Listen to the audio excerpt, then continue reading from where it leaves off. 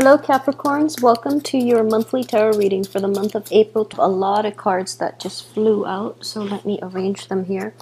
I believe this one came first. Whoa. Okay, Page of Pentacles, the Hierophant, Wheel of Fortune, the Six of Swords, and I think it was these. The Page of Cups, Knight of Pentacles, the Eight of Cups, Six of Cups, okay, Five of Cups. I'm going to get one more here. Knight of Wands. Okay, so let's see what's the main theme that is coming up here.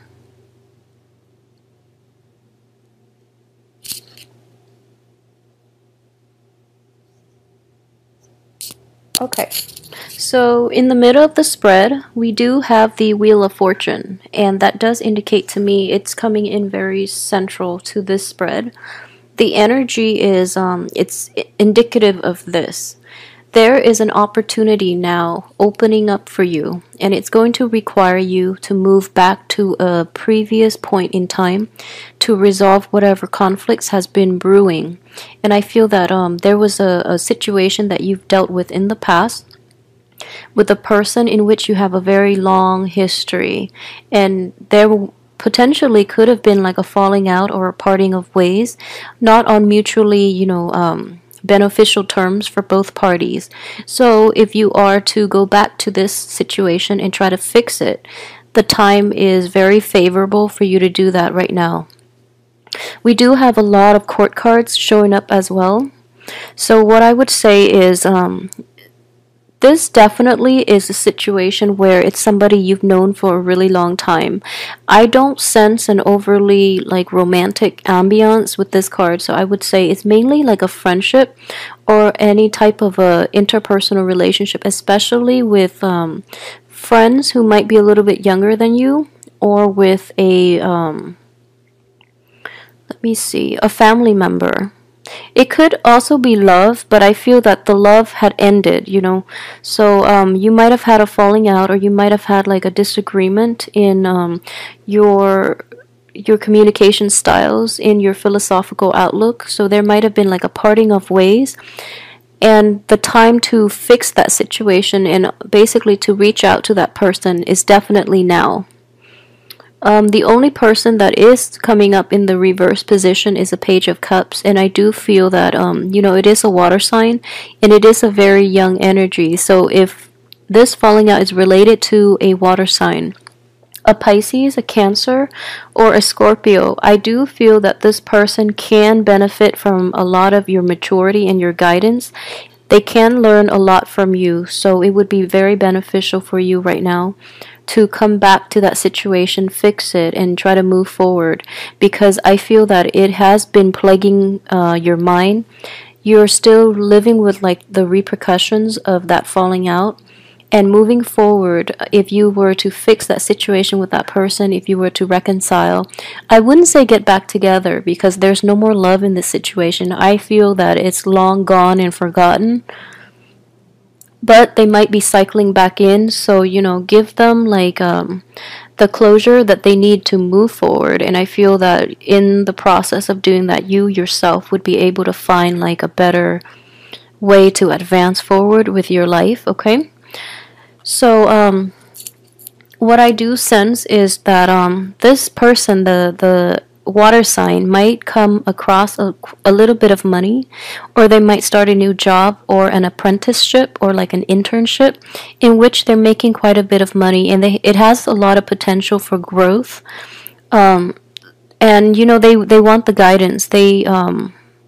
You would be very instrumental in helping them to achieve a little more abundance in life.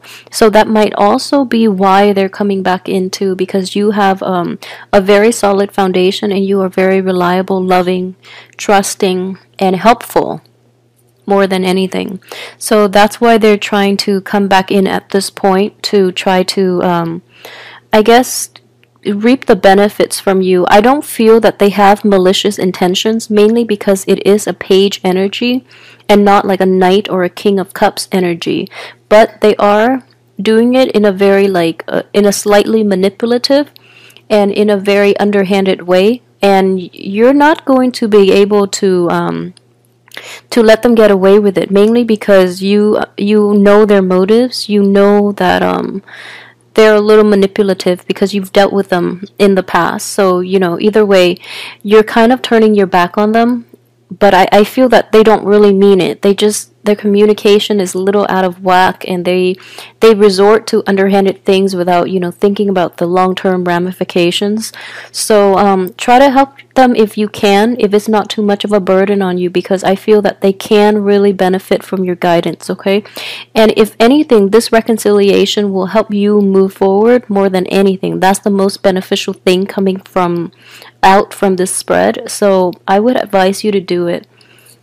Another thing I would say is, aside from that one falling out past relationship, what I do sense is you have a new spark of passion and a new spark of energy that is coming in, and it's coming into the very end of this month, which is understandable because from the 21st on, we are moving into the sun sign of Taurus, which is a fellow earth sign.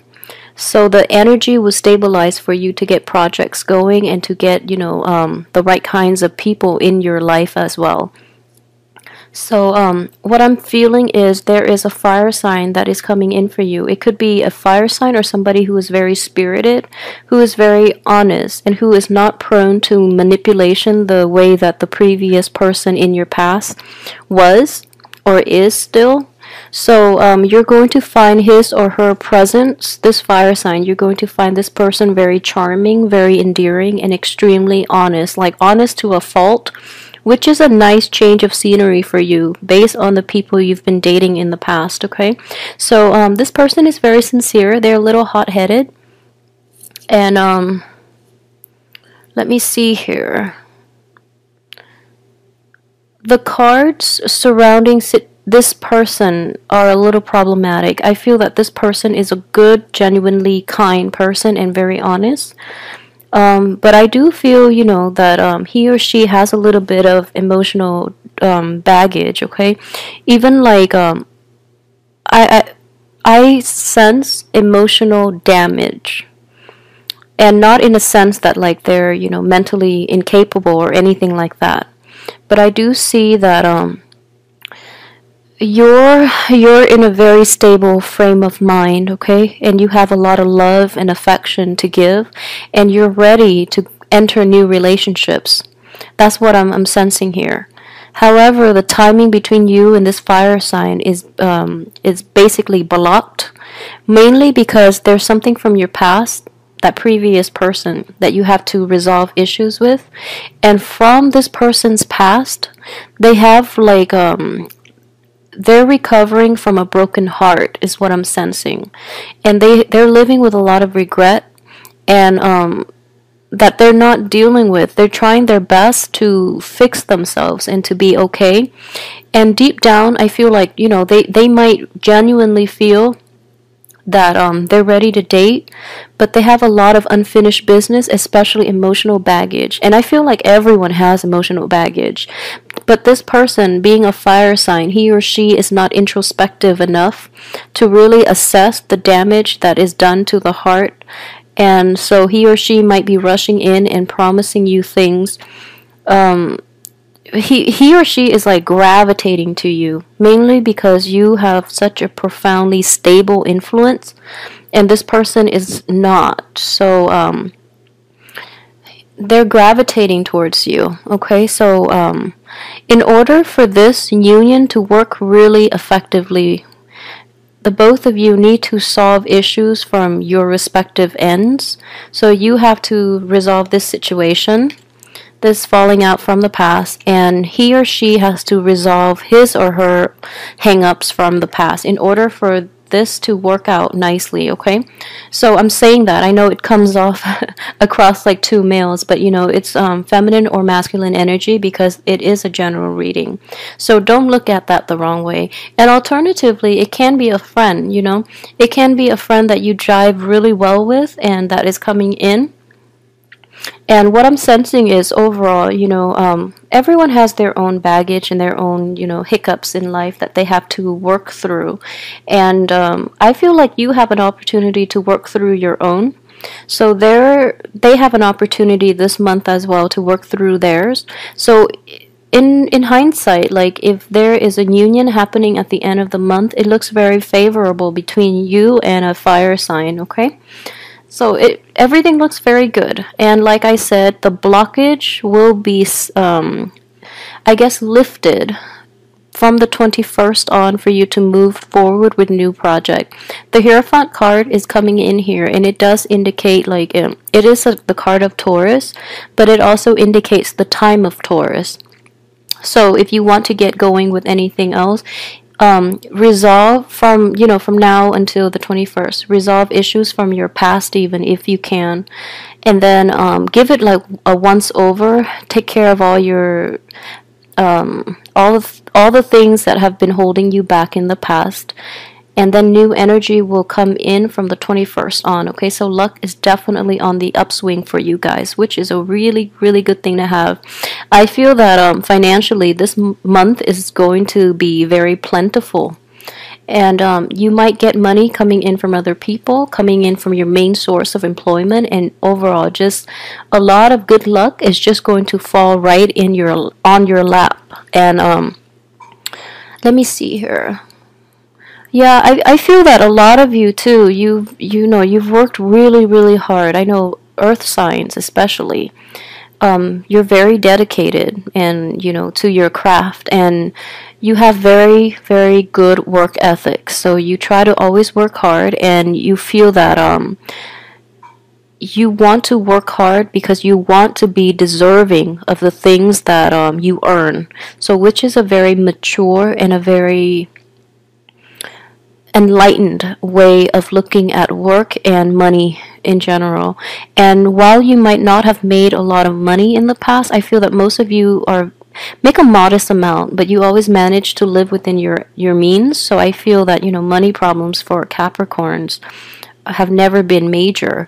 And in general, I do feel that a lot of you have forgone a lot of like pleasures, mainly because you really want to maintain a healthy balance, and also because you want to live within your means and you want to be financially responsible and independent. Okay, so that's very mature of you.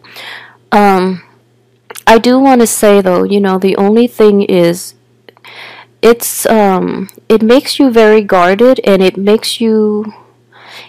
can actually be a hindrance to having like to really enjoy your life. So I feel like your perception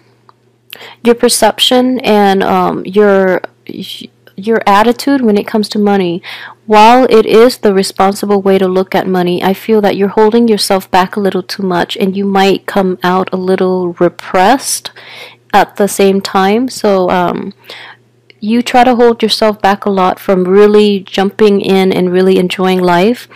So the end of the month is actually going to give you an opportunity to do that, okay, to really get out there.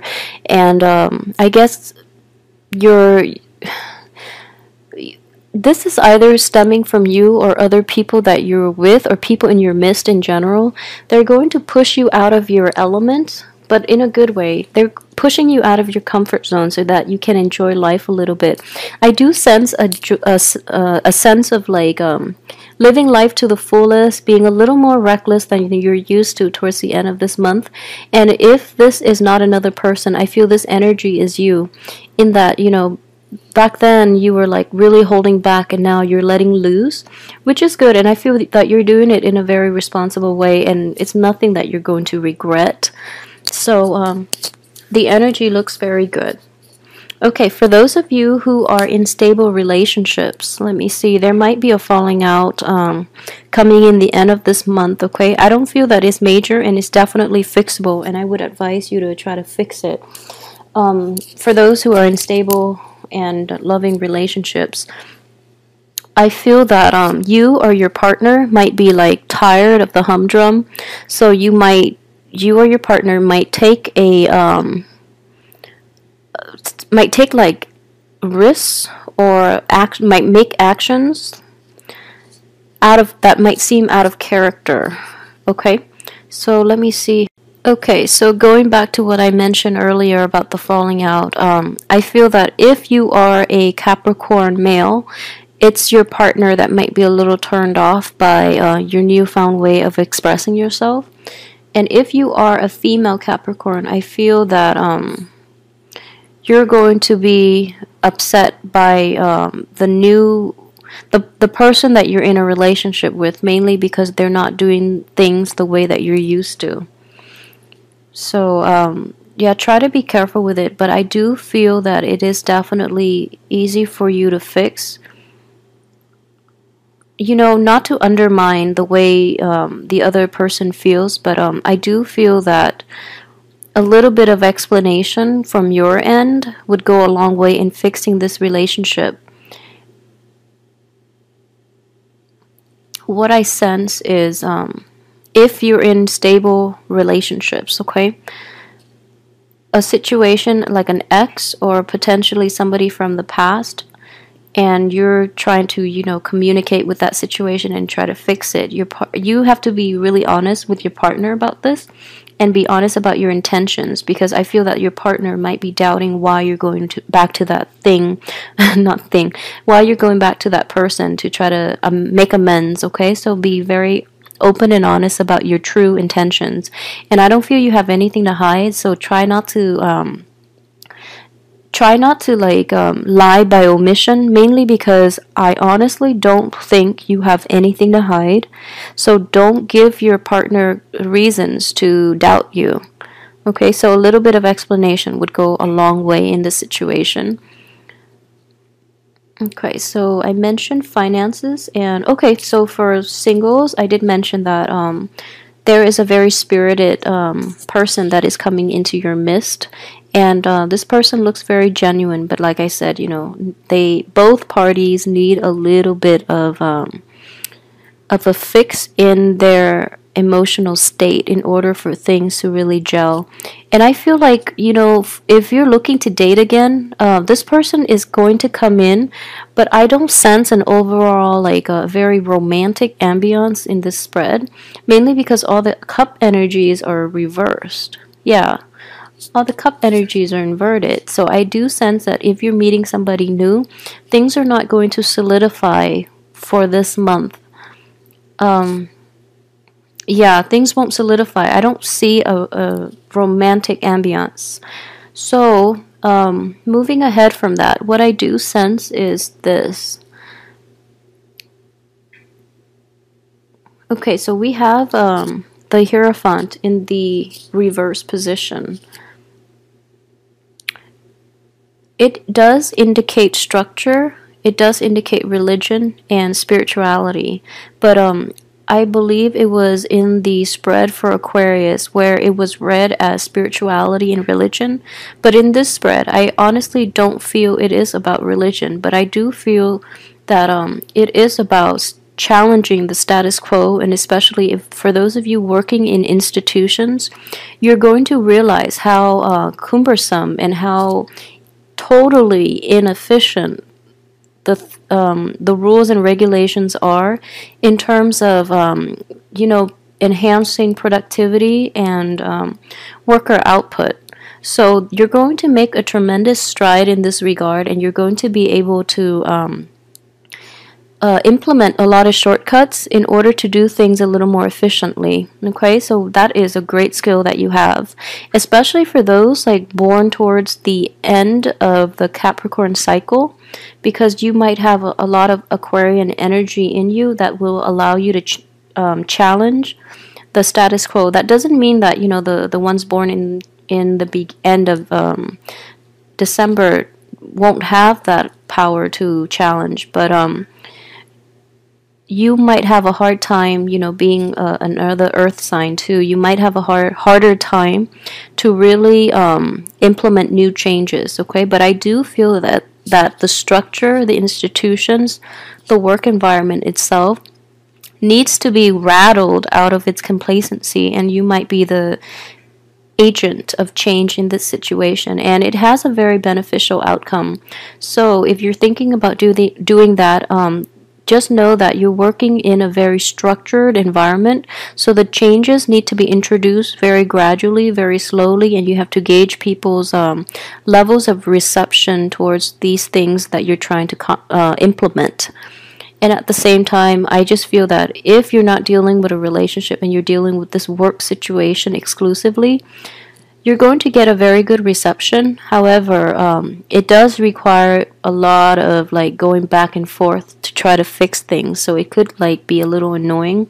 But as an earth sign, I think more than any other sign, as a Capricorn even, you have the staying power and you can implement like massive changes even if it takes a really long time. Okay, so it looks very good. It looks very beneficial. Let me see if there's anything else that I've left out. I try to make these longer mainly because I'm incorporating the love reading and the general reading. So, and then after I upload the videos, I tend to like remember other things that I might have missed in the video. So let me just take a quick glean.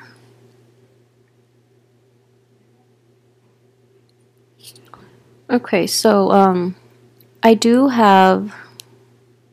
Okay, so you know that situation I mentioned about the falling out with a water sign. What I do sense is that it has been it happened quite a while ago. Okay, so this is not something that's new. It has happened for quite some time, possibly even since 2014.